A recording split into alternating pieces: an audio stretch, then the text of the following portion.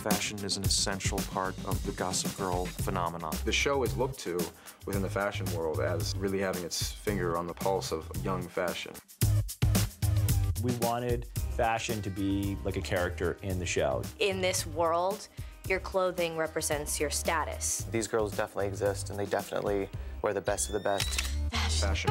I love fashion.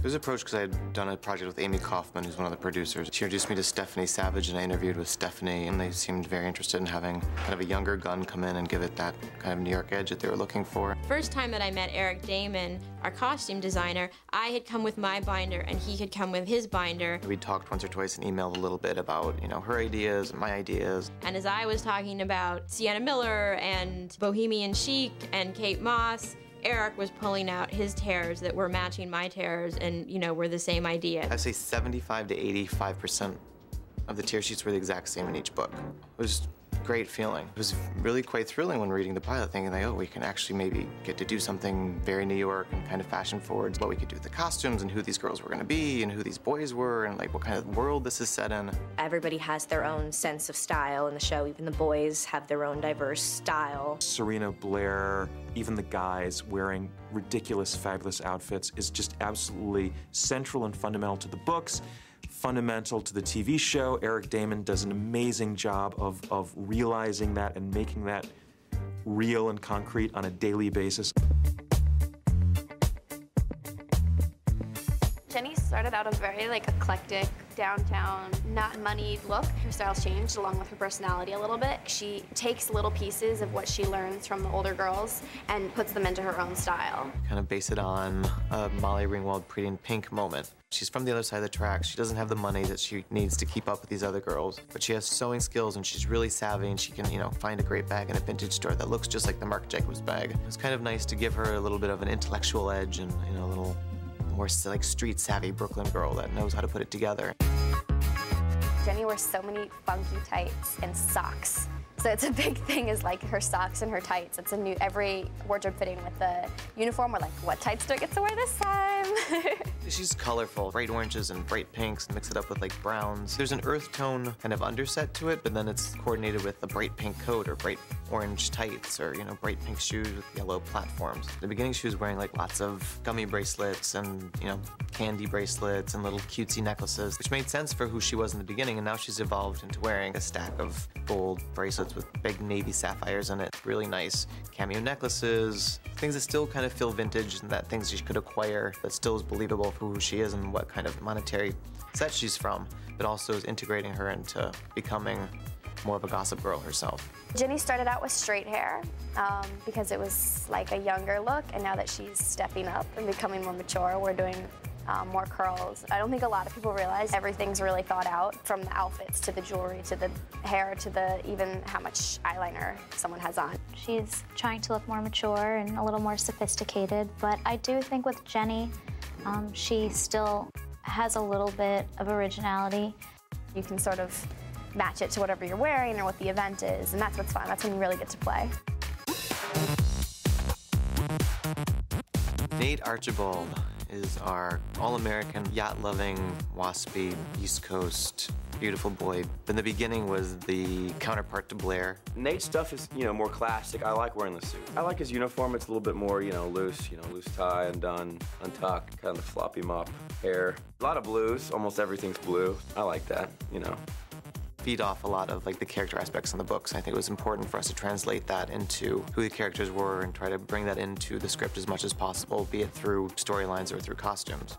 The whole concept about Nate in the books too is he's big on yachting, and it's a whole thing. So we want to do a whole like yachting kind of nautical theme, very kind of Ralph Lauren, a little Abercrombie just to keep it young and sexy, but also kind of in the high-end J. Press, Brooks Brothers, like all of the, you know, kind of old Kennedy suits and that kind of feel. But we also kind of went with the idea that maybe his mom was buying him his clothes, and they were just all like the best of the best, and that he didn't really care about. He wears everything very kind of rumpled and lived in.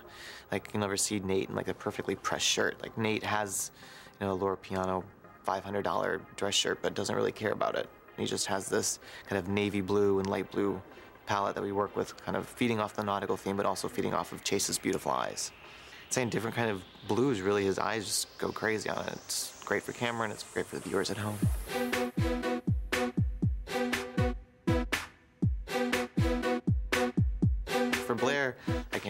photos of, you know, like Jackie Onassis and Audrey Hepburn. I'll be blocking and rehearsing the scene, and I'm like, okay, this will go really well. And then I put on the clothes, and then suddenly I'm the character. She has a very high-end sense of style. Everything she wears is pretty much designer. She loves high-waisted skirts. She loves crisp jackets. In the beginning, it wasn't so eccentric, and then we've kind of taken it to the next level of like, oh, being a little more over the top with her precise putting together things. Like everything's like it's a dot on a dot with a dot headband, and kind of like pushing it to the next level a little bit. The best way to describe it is that she's appropriate. If she's going to sushi dinner, she dresses exactly like you're supposed to. If she's going to a wedding, that's exactly how she would dress. You know, it's like, it just always makes sense. Blair has her ruby heart-shaped ring that she wears all the time. It's kind of like her signature piece. It's really beautiful. It was, you know, kind of sweet and endearing. It was a beautiful ruby, had a great red to it. She also does lots of pearls. She does like lots of little, like, you know, like very ladies who lunch, but in a contemporary way. She like wear big oversized pearls or like big oversized pearl earrings. We have these great bracelets from this designer called Dita that's like orange snakeskin with little pearls set into them and a gold chain. Like to keep it very contemporary so it doesn't get old and stodgy. Blair has her signature headband. We imagine it sort of as like her crown. It's her little tiara that she puts on every morning. I am the queen, therefore I must mark my queenness with my little headband. Her followers also don their headbands as a way to show allegiance to her. She is almost like a modern day Audrey Hepburn Breakfast at Tiffany's. Very polished. Blair's makeup is very well put together. It's not very often that you'll see her without it. Even if you notice when she wakes up in the morning, she always looks fantastic.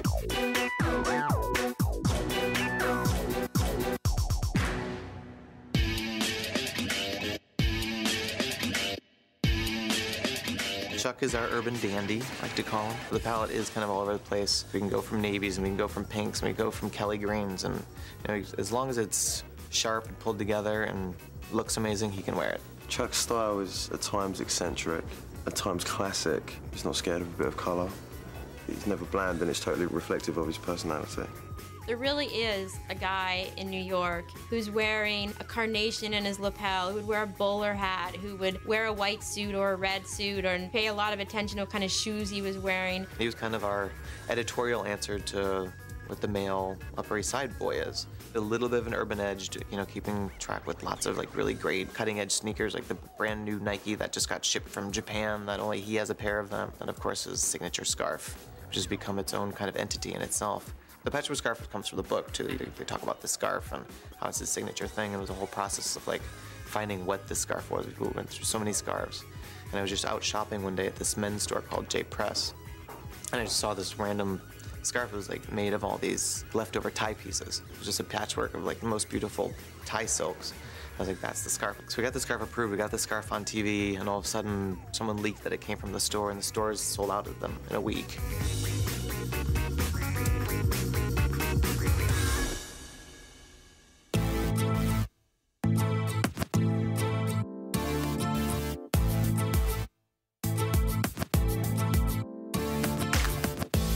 We did very kind of uptight and rigorous, and everything's like well thought out, where Serena, you know, kind of just picks up whatever she finds on the floor and kind of has a tousled, sexy, just roll out of bed look, you know, very natural and just very thrown together. Had all these beautiful designer clothes, but she would wear them with her old jeans and her great boots and her slouchy cap and look amazing. Which sounds really easy, but when you're trying to put the outfits together to make it look like it's just tousled and thrown together is really a very difficult challenge. I love Serena's sense of style so much. It's a fine attention to detail, the pieces that she has. She has such interesting pieces, but it's all thrown together in such a unique way that it just looks effortless and kind of windswept. Blake already had that kind of thing to her, you know, she just was like very relaxed and very natural and just had a kind of this innate sensibility to her that kind of really lent itself to becoming Serena, I think. There's a great designer named Gemma Redux. She'll take a copper chain and a white gold chain, a pink gold chain, and a black gold chain and like braid them all together and make these kind of very heavy, like drippy, kind of sensual necklaces that are just like pieces of chain that are all linked together. This is a Gemma Redux necklace, which I love. She's one of my favorite necklace designers that we have here on the show. There's a designer that I actually discovered in a store in New York City, Margot Morrison, and I fell in love with her pieces, and I met her and she's like, oh my gosh, I love the show, I'd love to send stuff. So she sent like 60 pieces home with me to take on the show. Serena has her beautiful long hair. It doesn't doesn't matter if it's straight, if it's curly, if she just got out of the shower or she's getting ready for a party. She just has that like incredible mane of traffic stopping hair. She doesn't spend too much time doing her hair. It's always a little unconstructed. Her hair is never perfect. That's her whole energy, and her whole attitude is very much, well, I gotta go to this event, you know, I'll wear a ponytail. Who wears ponytails to like a cotillion? She's always pretty. She always looks fresh, very carefree, but there is obviously a lot of thought being put into her.